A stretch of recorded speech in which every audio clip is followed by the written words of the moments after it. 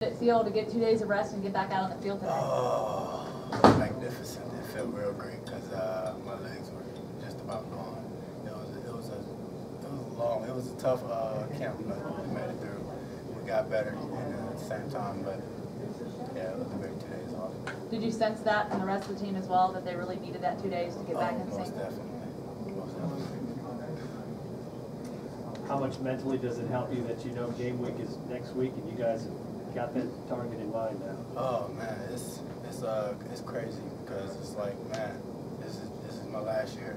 It's a lot of us last year, the ones that came in with me, AJ, Bill, and Steen, and all those guys, and we know this is the last year. You know, we got to go out and prepare like any other game at the same time, but then we know that this is it, so we're going to perform the best of it.